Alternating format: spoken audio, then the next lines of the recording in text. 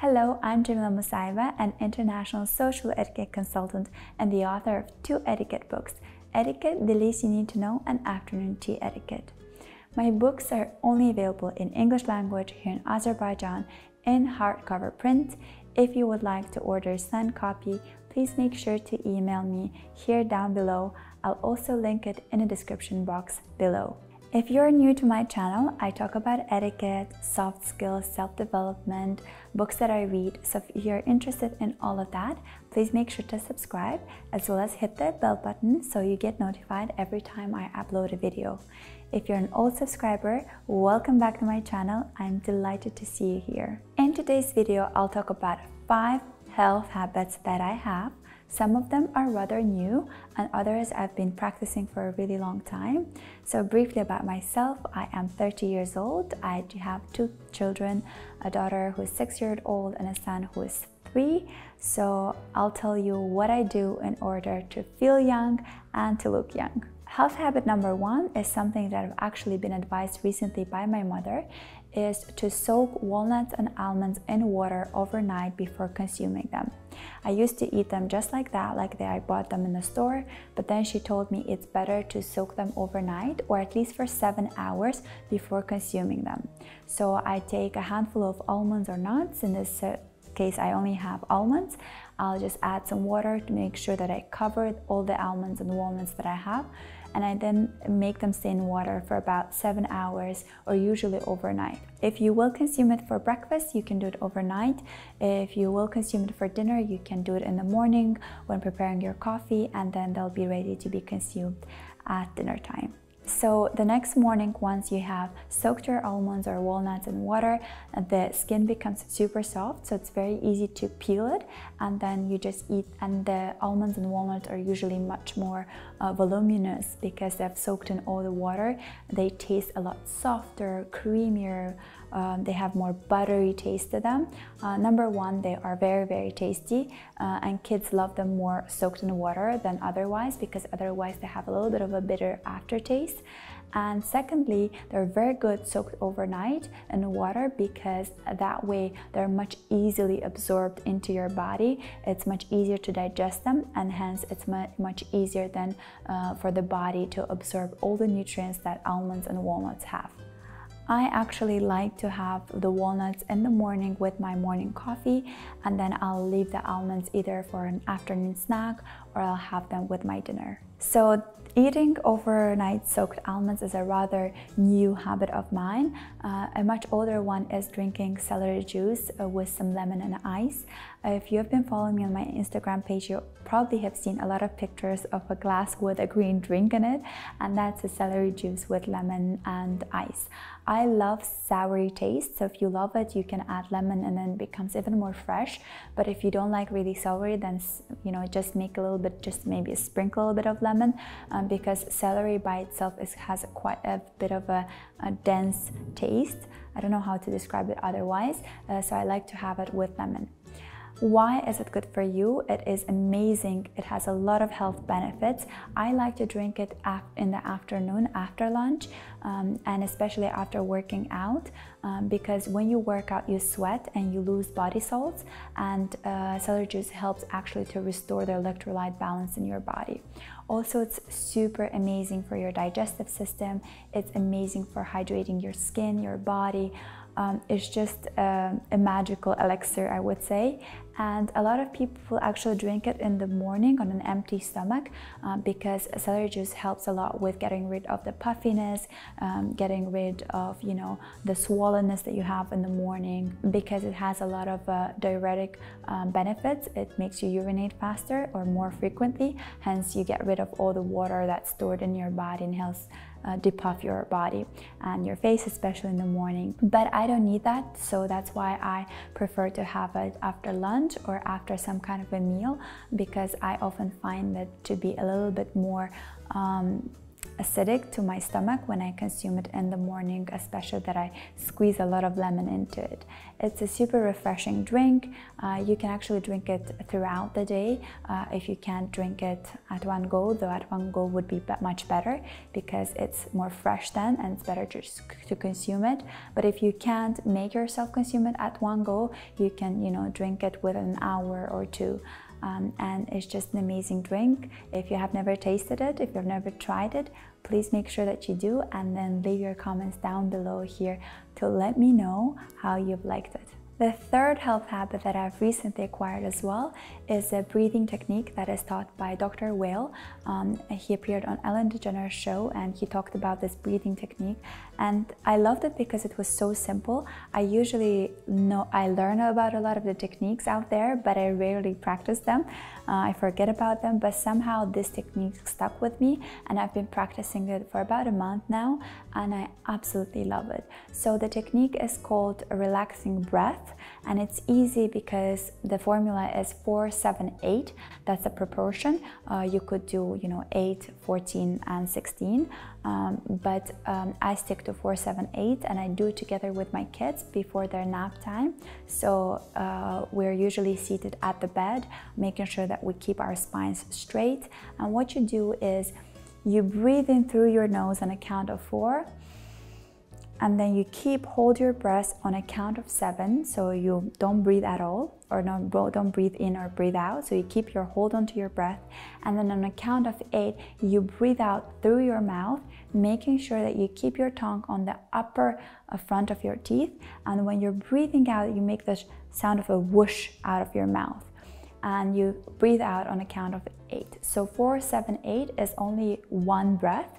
You have to do it 4 times. This relaxing breath is a very powerful technique because it calms down your body, it distresses it, and really makes you a little bit sleepy, I would say. So I'd recommend to do it perhaps in the afternoon when you have this little short break for lunch. You could just do this breathing exercise so that you can calm yourself down once you've exhausted yourself in the morning, and then you could repeat this right before going to bed.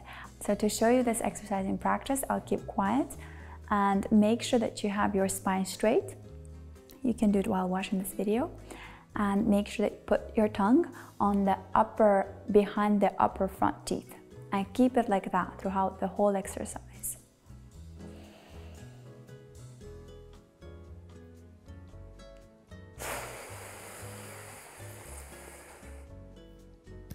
So this was just one set, and you have to do 3 more. So 4 sets in total for one exercise.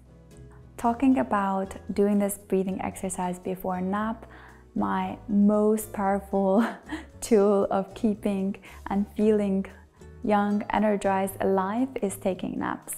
And I do it together with my kids in the afternoon. I make sure that I put them to bed at least, if they even rest for 30 minutes, that's amazing. The younger one, of course, sleeps for a longer time, but my older daughter would usually nap for about 30 to 40 minutes. I try to keep my naps shorter, from 20 to 30 minutes, in order to make them a power nap, because if I sleep longer, then I will get into a much deeper sleep, and that will not necessarily be a power nap. As long as I can remember myself, I've always been huge on naps, because that's something that I saw as well in our family. When my parents would come from work, we'd all have lunch together, and then lunch/dinner together, and then we would all take a short nap, and then the day would go on, and then I would go to see my tutors, or I'll do my homework. When I was in university, I napped as well. Before, after classes, I would come take a short nap and then move on, do my homework, or even prepare to go out. And now that I've been working, I make sure that whenever I have a little bit of a free time, since I work from home, I make sure that I nap for about 20 to 30 minutes to feel much more re-energized, to calm myself down, and to boost my mood as well as immune system. It has been proven that power naps are amazing at, elevating your mood, boosting your brain power, your immune system, relieving stress, So try for yourself, make sure you don't sleep more than 30 minutes and try to do it before 3 p.m. because after 3 p.m., especially in winter time, it might be very difficult to get out of that nap, and then actually you will feel a little bit more tired than you were before the nap. Napping is nothing new. I have not invented it. I'm not the only person talking about the importance of naps. A lot of cultures around the world have even special names for nap time, like the Spanish siesta, Italian riposo, Japanese, I want to say inamuri. I'm not sure if I'm correctly pronouncing it. I'll write it out here so you can know how it's spelled. All these countries and cultures stress the importance of a little bit of a rest time after lunch, so that you can feel re-energized and ready to continue on, move on with your day. Listen to your body, don't let it get exhausted to the point that you don't feel healthy anymore, and a short nap can always help. Number 5 and the final point for today is exercise. Daily exercise is important, and it has been a huge transformational thing for me because I've already mentioned this in my Instagram in one of my latest posts that I don't like working out.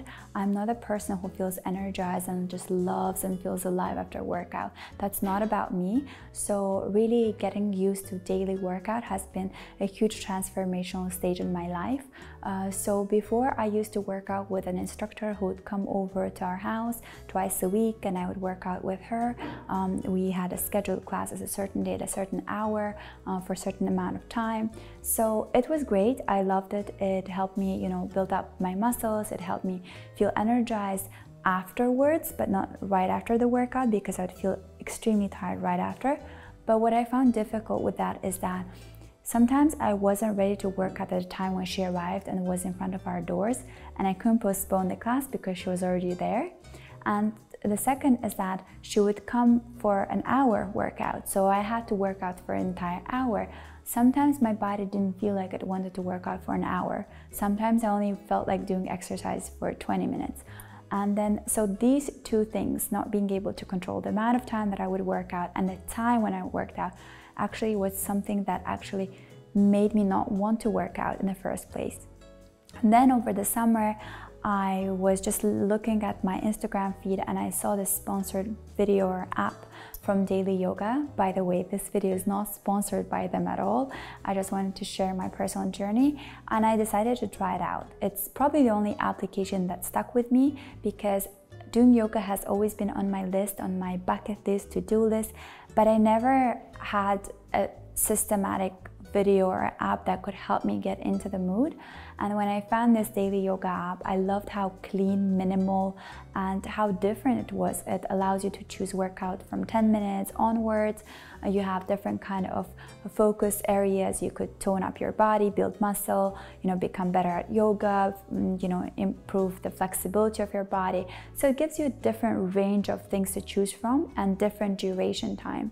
That was perfect for me. So for someone who doesn't like to work out, working out for 10 minutes and just getting into the mood was a huge game changer. So I downloaded this app and I started working out.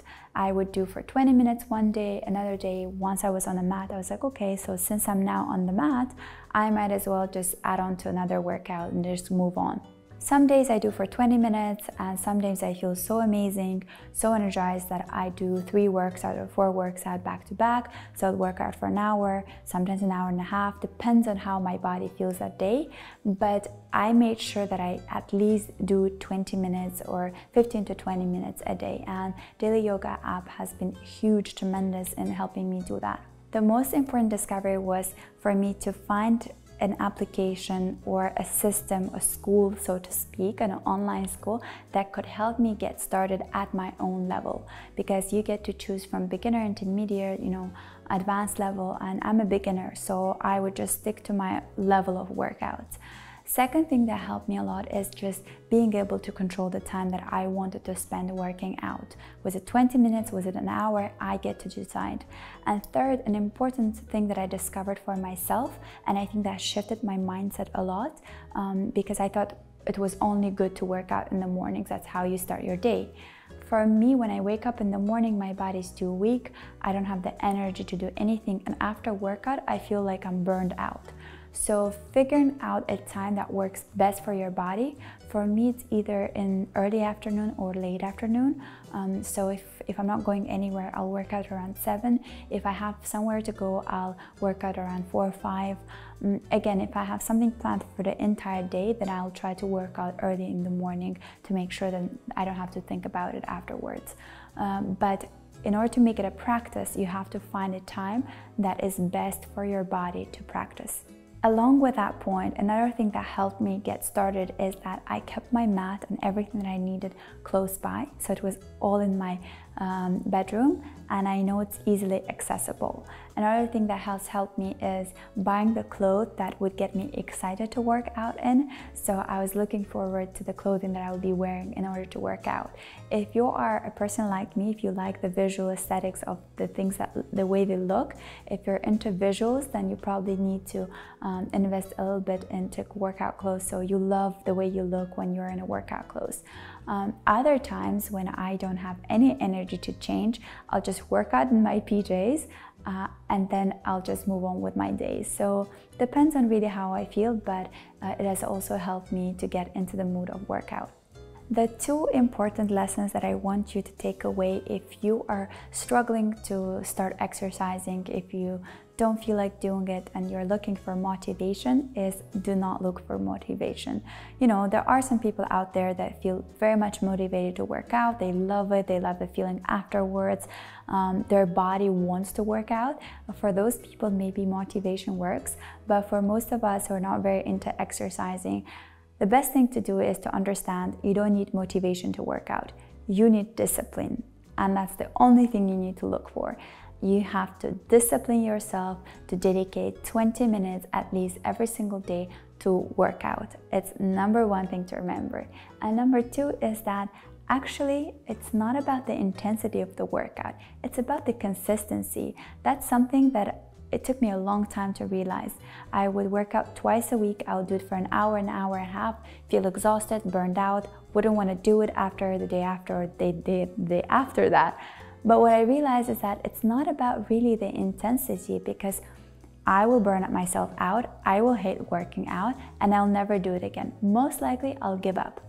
What you have to do is discipline yourself and be consistent with it.